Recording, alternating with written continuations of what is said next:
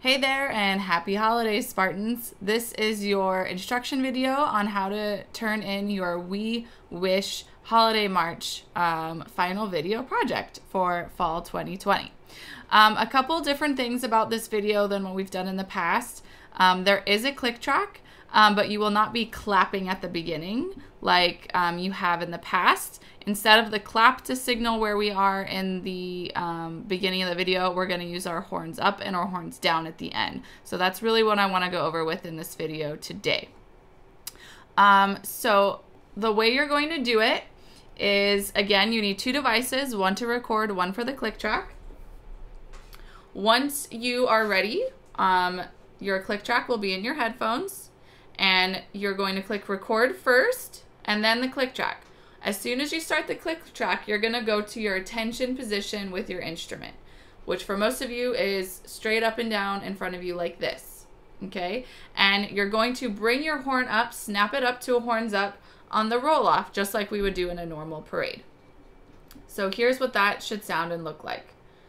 So after I press record, I press play on my click track, and I have my instrument ready to go already at attention.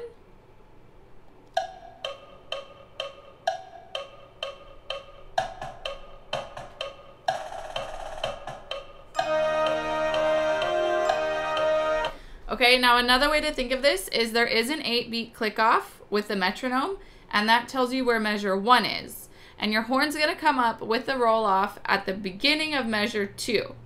So let's look at that again with our counts this time. 5, 6, 7, 8, 1, 2, 3, 4, up, and play. And all of you play on the downbeat of measure 3. Okay, so that's how you're going to start your video, and then you all start playing at measure 3. Now, for percussion, since you are actually starting right after the 8 metronome clicks, once you start the click track, just have your sticks out ready to go. And just start with the click track, and we'll be able to line it up that way. All right, now you have your horns up right at the beginning of the second measure after the roll off. You're going to play through the whole song. Make sure you count your multiple measure rests correctly. Now, at the end of the song, you're going to bring your horn down on beat 1 after the last measure. Okay? So let's go ahead and skip ahead towards the end here. This is what that should look like.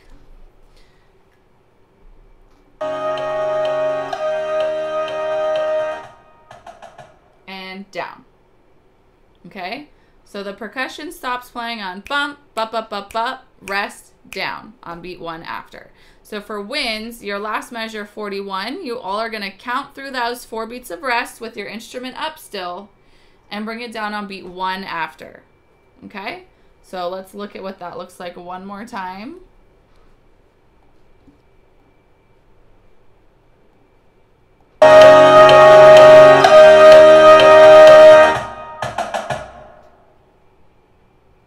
Okay, I'll count through it this time, so we've got a good idea. 1, 2, 3, 4, down. So if you're going to count through that last measure of rest, you're going to go 1, 2, 3, 4, snap it down on 1. Okay? Please watch the sample trumpet 2 video to see how the whole thing should look together. Since this is our pseudo parade for the year, as you're playing through the song, anytime you do have rests, keep your instrument up in playing position this time. Don't put it down and relax.